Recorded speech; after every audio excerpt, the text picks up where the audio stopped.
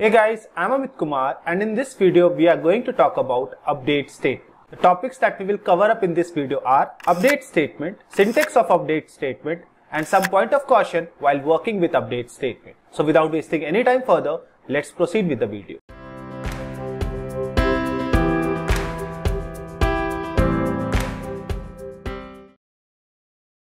Update statement is used to modify a record. It updates or modifies the existing records of a standard object or a custom object.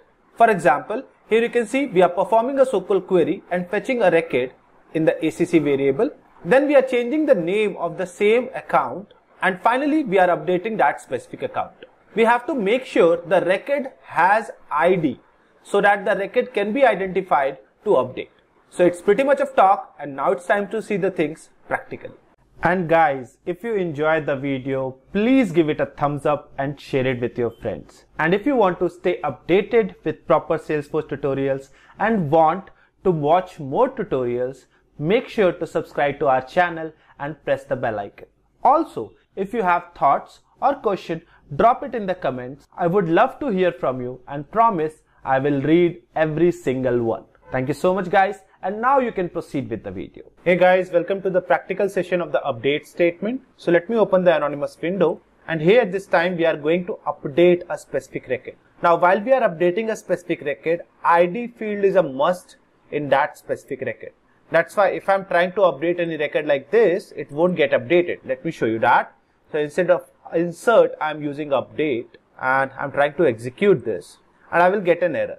And you can see it is telling that while you are updating, there is an argument that is missing and that argument is nothing but ID. ID should be specified when you are making an update call. So the best way to update any record is either provide that ID over here, but Salesforce highly recommends not to hard code the ID. So the best thing to do for the update is query that specific record which you want to update and then you can certainly update it. So I'm going to query this account where the account name is sample account 4. So for that I can write down a SQL query over here. So here you can see I am getting that specific record over here where account name is sample account 4. And what I will do is I will change the type of this account to prospect and then I will update the account. If I will click on execute, then the account updated successfully. Now we can go to the org to verify that, and if I see sample account 4 and open it, in the details part you can see the type is now prospect. So that marks the end of this video. See you soon in the next video. Till then, thank you and take care.